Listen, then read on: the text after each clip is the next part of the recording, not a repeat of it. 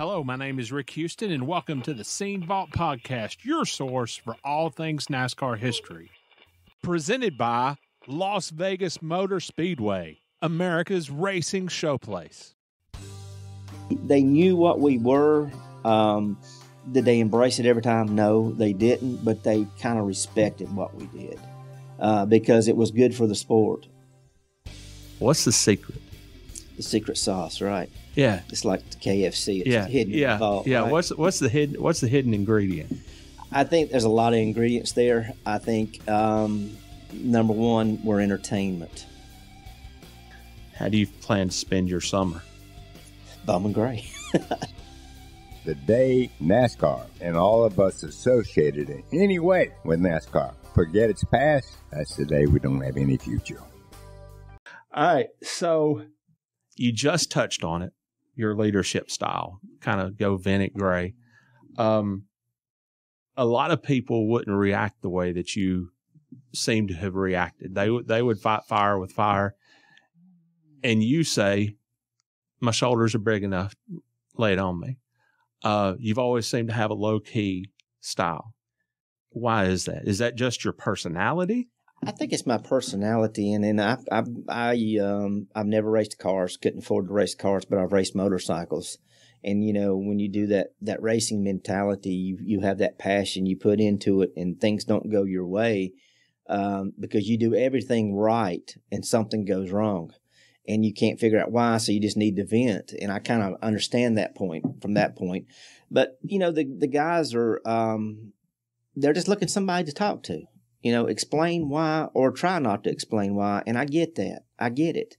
And so when they come up and they're mad and they're furious and you know, they scream at me and holler at me and cuss at me, you know, when it's done, I say, I still love you, brother. See you next week. And they says, I ain't never coming back. And as they go out the gate, they say, we'll see you next week. So it's, you know, it's the compassion you feel for them. You really, really do. When you see a guy tear his car up, he worked all week and just tore up and he has nothing, you know, I understand that. So just, you know, talk to me. You know, communication is important. I think that's the most important thing. Don't run from it, because you run from it, it's just going to boil up and be worse next time. Get it on the table and let's talk about it. All right. So today we see short tracks all across the country shutting down. Left and right. Right. And yet Bowman Gray plays to packed grandstands basically every Saturday night. Right. What's the secret? The secret sauce, right? Yeah. It's like the KFC. It's hidden in the vault. Yeah. Right? What's the hidden ingredient? I think there's a lot of ingredients there. I think number one, we're entertainment. You got to realize your entertainment just happens to be racing. People come to see an exciting show. Controversial? Yeah, we're controversial. We try to make the show, you watch a soap opera on TV. They have cliffhanger Fridays, right? You know, what happened? Last minute, what happened? You got to go back Monday and see what happens. And running a race and entertainment is kind of like orchestrating the event that you start out pretty exciting, then you get through the middle, then you're building that whole time, building up to the grand finale. And that's what we try to do, is make it exciting. So when people walk away, they're shaking their heads, can you believe what we just saw? They've got to come back next week and see how it works. Now, if you come in and you start, you know, ruling the mighty fist and this type of stuff, you take the entertainment value out of it. Entertainment's number one. Number two, today we're an instant society. You know, everybody wants instant results. If you won't know something, you look it up on your phone. You call Mr. Google and get it. We run a quick, crisp show, in and out, 2.5 hours, try to be. People get home in time to go to church the next day. If you look, the California movie people, everybody in the world has figured out the attention span's 2.5 hours. That's why movies are 2.5 hours. We try to contain our show in that time period. Baseball now is trying to figure out how to shorten their show because it's so long. Football shortening, you know, they're keeping those clocks running to narrow it down because society has changed. We get that. Cars on the track, race, get off, next one on, keep things moving. I think that's another thing that works. And we run a short season. We run a very short season. We run 17 or 18 weeks. Drivers can go broke in that amount of time. So, and I mean, you know, you see some tracks that run 30 races a year, And it gets to the point, well, if fans think, well, if I don't go this week, they're running 30 times, there's another chance I'll get to go see them. But Bowman Gray, you miss a week, you're out of the loop. I mean, we run such a short year. I think that helps us. We don't race on the 4th of July. We just say, time out. Everybody, let's just stop, time out. Families go on vacation, spend some family time. Y'all go do some family time, regroup, charge the batteries, and we'll come back and race in 2 weeks. I think that helps because that keeps Mama happy. And if Mama's happy, you know how that works. Everybody's happy. So there's just a lot of little things we do that are not ordinary for a weekly track. And it works, so why mess with it? So, all right, so the nickname, the Madhouse. Yeah. That's well-deserved. Okay. Outwardly, as an official, you couldn't exactly encourage that kind of behavior. But at the same time, it puts a lot of butts in the seats. It does. And I think the Madhouse started back with the Myers brothers. I think when the Myers brothers got out, and said, man, after a night, this place is a madhouse. And the name's just kind of stuck, moving forward. Yeah. We don't encourage antics or anything. I think what we do is we put you in a position that you have to make a decision that may not be the best. Now they have the choose rule or the cone. We've been doing that for ever. We started doing that 30 years ago. And we redraw the different positions. We redraw the races. I'm not going to tell you what you have to do, but I'm going to put you in a position you've got to make a decision on what you're going to do. And that puts you in an uncomfortable position. And when you're uncomfortable, you get outside of your elements of being calm, cool, and collective. You get a little frustrated. You get a little mad, those type of things if you make the wrong decision. But you made it. I didn't make you make it. I just put you in a position you had to make a decision. And sometimes that gets the temperatures going, the frustration going, and they just react to it in that way. I didn't push it. I just told them they got to make a decision. And sometimes people don't like making a decision.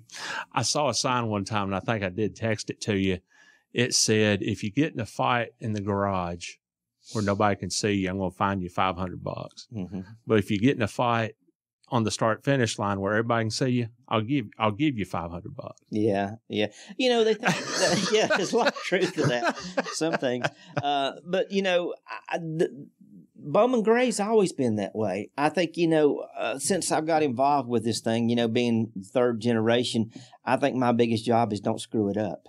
Okay, don't screw it up. A lot of the magic was there. It's just, maybe we've heightened it a little bit. I don't know if we've heightened it a little bit, but the society has heightened it because of social media. Everything you do today, you're on camera. So, that thing is more elevated because you're being seen by more people. Back in the days, you're in his story and you can go back and see the days of Bobby Allison and Curtis Turner there having a crash fest in the infield. And my grandfather, the story is being the promoter that he was, is the next week he brought a shovel and a hatchet out there on the edge of the infield, and they dug a hole and buried the hatchet right there on the infield.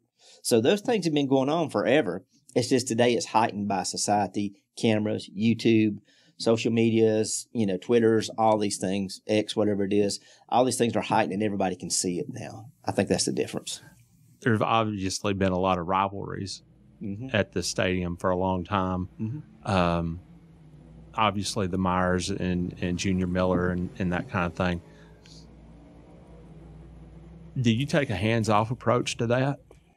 Or do you, I don't, there again, I put them in that position to make the decision. I don't go by and say, go wreck that guy. We don't want that because anybody can get hurt. That's the last thing we want.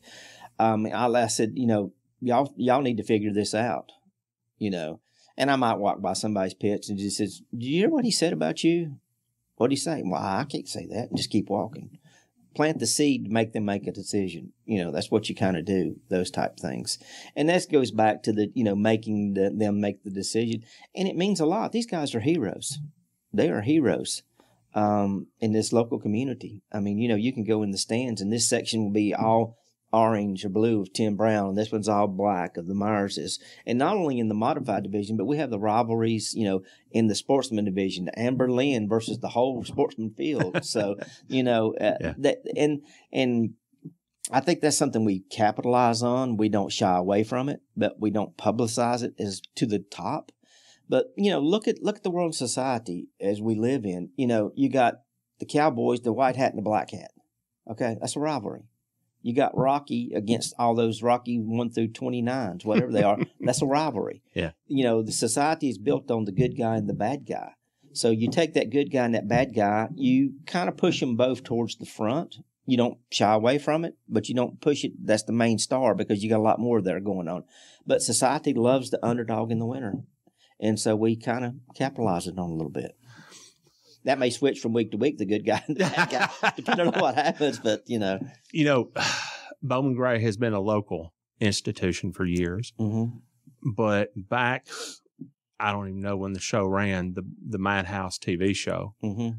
That puts you on a national level, and people were talking about coming to Winston-Salem to see Bowman Gray from all over the country. Yeah. How did that show come about? That show came about. There was a young man named Grant Keller, and Grant was a film and art major at Wake Forest. And he went to summer school at Wake Forest. Well, he's in Winston-Salem in the summer. There's not a lot going on because Wake's not playing football, basketball, whatever going on. So him and his friends came to Bowman Gray. And when they came over, they said, this is the craziest place they've ever been in their life over at Bowman Gray because a lot going on, a lot of people, a lot of fans, a lot of moving parts there. The craziest thing there, he said, someday I'm going to do a show about this place. Well, he graduated from Wake Forest, and he came over, him and his little buddies and his little friends, and I shouldn't say little friends, his friends came over, and they said, well, we'd like to, document this place and see what happens. I said, yeah, you and everybody else, leave me alone. Well, he came back still persistent, and he said, well, let us do a documentary, a trailer, I guess they call it. So I said, okay, just don't get killed in the pits. That's the big thing. Don't get killed in the pits. So anyway, he did his little trailer and all. That's good advice. Yeah, it was. and he listened. That was the best. That's the best part. He listened. He didn't get killed in the pits. He did it, and it was really good. It was a really good trailer. He captured a lot of the drama that was going on, the characters and those type things. And then after the trailer, he said, well, I'm off to California to sell it. And we said, okay, good luck. Nice knowing you, And he went out to the story he tells is he went out to California. He got hooked up with a company, Triage, I believe the name was the company, whatever, some marketing company. And they had a game plan. They were going to go to, at that time, there was a Speed Channel on TV, Speed Channel, ESPN. And for some reason, they had they met somebody that had a cousin of a cousin of a cousin of a cousin that worked at History Channel. So they said, okay, can you get us in the door? So they were going to had this plan to hopefully to sell it to Speed Channel or one of those sports networks. Well, they went to the History Channel, and the History Channel looked at the trailer and bought it right off. We're in. Wow. We're in. This is golden. We're in. They started filming the show, and they came up to us and they said, if we can do an 800,000 viewers, we got a hit. We got a hit. Well, the show was doing 1.2 million, 1.2, so they were very much exceeding their expectations. Timing is good and timing is bad. It was good because it was showing, but that was the same year that History Channel put all their marbles in 3 shows: American Pickers, Pawn Stars, and Madhouse. Well, American Pickers and Pawn Stars just started going like gangbusters. So they kind of pushed Madhouse to the side and put all their marbles in those 2 baskets. So it was a good show, great ratings. The notoriety was unbelievable. We had busloads of people coming from all over the country, Oklahoma, all in the southeast, the north, everywhere, busloads. This was tour buses coming in with people. And everybody come in. I mean, they loved it. It was just a natural hit. They just loved it. You didn't have to be a race fan. It was going back to the soap opera. Yeah. But that's how it kind of take off, and it just kind of got pushed to the side. So, I know this is a loaded question. Okay, I got borrowed shoulders laid on. But what was your working relationship like with NASCAR over the years? When you would have somebody showing out in the infield and running into each other, what was your working relationship like? I think it was a lot of respect. They got it. They understood what we did. They understood that we were entertainment. I had many calls the Tuesday morning. I think they have their competition meetings on Tuesdays, where they give out penalties and fines and those type stuff. And I would get the call from somebody on NASCAR Tuesday morning. We're getting ready to go to the meeting, Mr. Helton and all the people up there in the competition. We're going to know what's going on. And they'll say, Gray, what are you doing? I said, I'm putting butts in the seats. What are y'all doing? It was kind of the answer. Yeah. And you're going to do something about it. Yeah, I'll do something about it. I'll take care of it. They knew what we were. Did they embrace it every time? No, they didn't, but they kind of respected what we did. Because it was good for the sport. I mean, it was good for the sport because it was bringing notoriety to racing, to NASCAR racing, and I think any publicity you get in that's kind of good. And so it was a very respectful relationship, and it's still a respectful relationship. That's kind of what brought this thing full circle back. Is when we did this transaction, we met with with Ben Kennedy, Lisa France Kennedy, and Jim France, and they all said, let's don't screw this up. Let's don't screw this up. This is the big thing. It's important to us. It's the full circle. It goes back to their heritage with our family's heritage. So we bonded back together, and I think the word they put out is let's don't screw this up. This is important. Okay. The Clash out in L.A. at the Coliseum. Mm-hmm. Novel idea, right? Racing around the football field.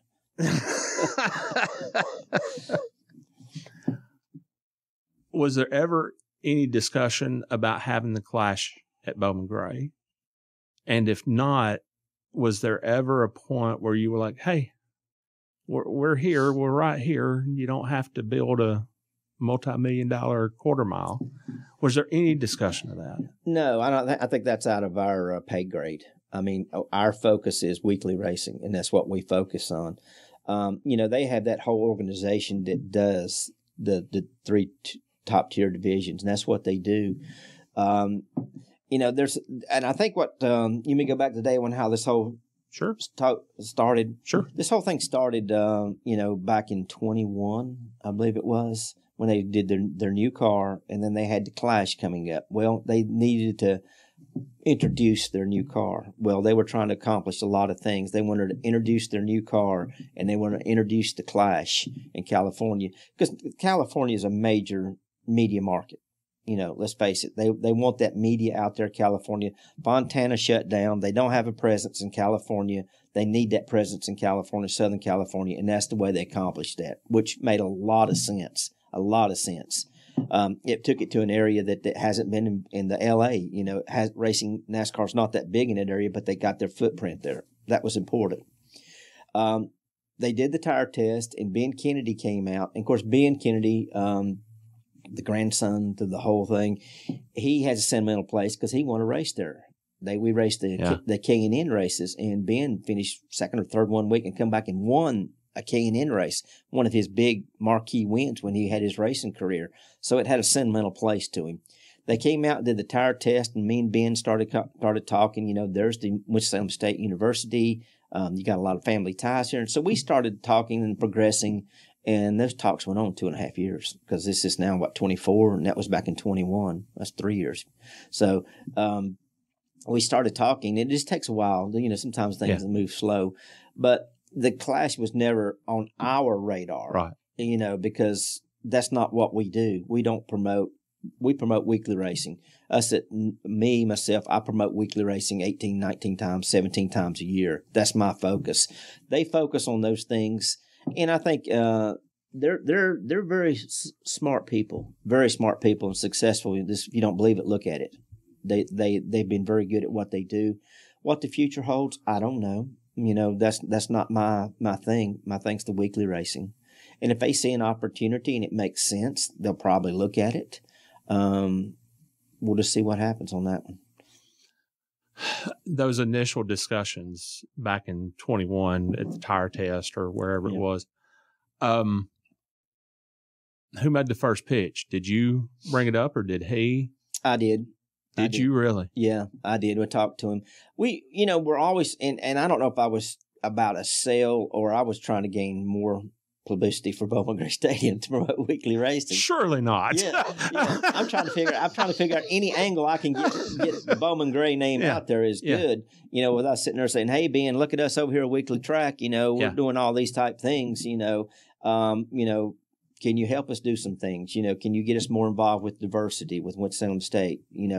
NASCAR's been very good at that. They have their whole program on that. Can you help us with sponsorships, those type things?" And things kind of led one to another. Not necessarily, do you want to take over Bowman Gray, but is there some more things we can do together? I guess was the angle I was going at. And then it kind of just led one to the other. So. Now, you didn't actually own the track facility. You just owned the lease. Is that That's correct. We have Winston-Salem Speedway Incorporated, which was founded, by the years ago. And the facility is owned by Winston-Salem, the city of. That's when it was back when the Reynolds family gave the land to the city plus some seed money to get it started. So the city owns it. We lease it. We've got I still say we, I'm still feel like I'm part of it. The lease runs through 30 years. And then Winston-Salem State has a long-term lease to play football there. So it's a very unique situation for the city. I mean, most municipalities would, just thrive to have two major tenants in a facility like that. And they're blessed that way. Very good at that. Do you know what kind of plans NASCAR has for the facility? Not to ruin the magic. That's the thing right now. Don't screw it up. That's what I've been told right now is don't screw it up. And that's what our focus is don't screw it up. Plans, I don't know. Like I say, they're smart people. I'm sure they're thinking years down the road, what they want to plan, but our focus is weekly racing right now. Are you going to have any kind of role in the place? Yeah, I hope so. In the future. I hope so. I'm not really ready to retire yet. I mean, I've had a lot of job offers already, Have you really? Yeah, I've had probably about 4, maybe 5 job offers already. I said, no, I'm going to hang around here till they run me off. And, but right now we will be back this next year. And I think we'll be there for several more years to come because it's a big animal. It's a lot of undertaking. I think there'll be some changes, minor changes, because they're a big operation the way they operate. I think the hardcore nucleus will stay the same, and I hope I'm part of it. I'm planning on being part of it. I'm definitely part of it this year, and I'm not ready to retire yet. I think a lot of people's worst fears is the Madhouse becoming a kinder, gentler, more genteel place. Do you see any danger of that? I hope not. That's not keeping the magic, like we've been told. Stir that pot. Well, I know. It's, I think there will be, NASCAR will have every intention keeping everything the same that they can. Okay. There will be some things that they can't keep the same because they have a bigger target on their back. Okay. And what I mean by that is their tolerance level won't be as wide as mine is because they have a lot of eyeballs on them. I think they will take it to the limit of what they can bear and what they can do. There will be some changes, but I don't see them coming in and says, you touch somebody, you're out, those type things. I don't see that.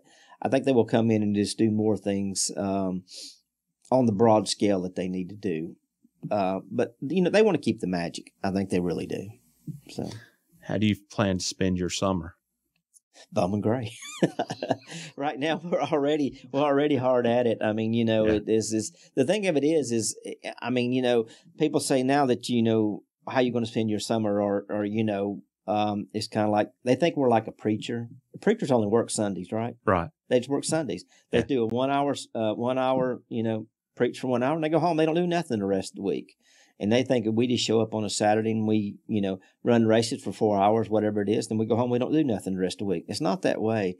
There's not a day that doesn't go by year round. Year round, there's not a day that goes by that we do not address some issue with Bowman Gray. Whether it's a competitor calling about this, whether it's a sponsor calling about that, whether it's insurance, it's whatever. It's a year-round job. Now, I'm not saying 8 hours a day, but you do something every day of the year with racing. And this year, we're practicing this Saturday. we got practice this Saturday, and then we're hitting the ground every Saturday from here to September. We're doing something. Well, every day of the week we're doing something. So we'll be right there in it. We're still actively involved with ticketing, tickets, ticket sellers, rules, regulations. We're right at it. They brought a nice young man in to kind of pick the pieces up to learn. He's got a big learning curve because there's a lot going on in different things. One thing that's made Bowman Gray successful is I make the cars go in a circle, which is that's what I do. I've got a cousin, Lauren Penless, and he does the PR, the publicist. He also prints our program we have. Then I have Uncle Dale Penless, and Dale does the sponsorships and hospitality. And we all stay in our lane and do what we do. And we all, I think, are really, really good at what we do. Now, we talk and we converse back and forth daily about what's going on, what's happening, because one thing ties into the other. They all tie together. But we stay in our lanes and we focus on what we do to make that the very best we can do. And I think this is going to be hard for one person to come in, 2, 3, 4, 5, 6, 7, 8, 9, 10, 15 people to come in and do what we do. But, it'll take a while. And like I say, I'm not planning on going anywhere. Now, NASCAR tells me to go home. We'll just go up the road somewhere and do something. So we'll see. Last question. When something arises this summer, mm-hmm. you say you got big shoulders. Mm-hmm. When that issue arises, whose shoulders is that issue going to fall on? Yours or the general managers or somebody else? I think it's going to be both. Okay. I think it's going to be both of us. And I told Austin, the young man coming in, I says, because when they come in, they're going to play us against each other because something's not going to go their way. And they're going to run up to you and say, Gray said this, and then they're going to run up to me and say, well, Austin said this. Well, I told Austin, I says, just say, okay, let's just go find Gray and let's see what he said. And I'm going to do the same with you. I'm going to say, Austin, let's just, let's go find Austin and see what he said. It's one of those type things when people get mad and they're upset and really, really, really upset, there's no need to talk to them right then. You're not going to get anywhere. Just walk away. Let's cool off, calm down, and then we'll come back and convene later and talk about it. And that'll be kind of the same format we'll do with Austin and things going this forward. We'll make a decision as a team. Okay. I'm not looking at Austin coming in and taking over and being the general manager. Austin's just now part of the Bowman Gray family. So we still have the family intact. And what I mean by family is officials, everybody that's there, drivers, track crew, whatever. It's all the family. Austin's coming into the family now. And we're just going to be at the pointy end of the stick as a family, but we'll still make decisions as a team. That's the plan. All right. This is the last question. No, I got all day. I got broad shoulders. What does Bowman Gray Stadium mean to Gray Garris? For the last 50 years, it's been my baby. It's been my life. It's what we do. That's what you have grown up doing. That's what you have groomed. That's what you have it's my family. I said, it's the Bowman Gray family. I remember Bert Myers coming there, and Bert was so small when his dad come through the pits, Bert would walk on the other side of the car to try to sneak into the pits. I mean, he didn't have to duck down. He was that small. I mean, he didn't even come up above the wheels. Yeah. Those peoples, we grew up with those peoples. I mean, and now Bert's son's racing. So, it's fourth generation. So it's the family, and the families, we feud, we fight like your outside of racing family does, and the inside family racing family fights, or not fights, but have disagreements, So, I mean, sometimes it's, you realize you've got to move on. I mean, it just, who would imagine, not that I'm at the level of any of these other people, but, just like Coach K realized, it's time, Roy Williams at Carolina, it's time, and it's that time. We don't have a real good succession plan, and I don't have to worry about it now. I still want to be involved. I'm still involved. So I think it's going to be a good deal. I really, really do. I'm looking forward to the, future. I think NASCAR has so many more resources than we can do. The biggest challenges we've got in this world today of racing is, electric cars, driverless cars. What's going to happen down that avenue? And the younger generation is going to have to pick it up because I don't know how to do that. I don't. And the next people can figure, I can give my 2 cents, which probably won't be worth nothing. But that's the future. Good future, bad future, it's the future. So we'll be good. It's going to be good.